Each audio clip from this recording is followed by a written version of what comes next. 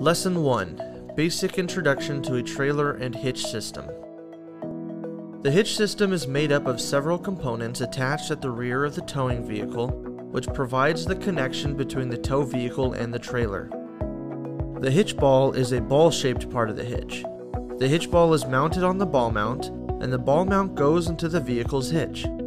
All three components make up the hitch system. The tongue is the part of the trailer which extends forward from the trailer body and includes the coupler.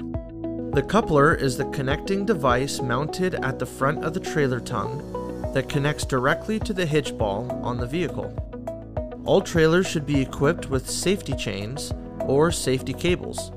One end is permanently attached to the trailer tongue while the other end connects to the vehicle's hitch or structural part of the tow vehicle.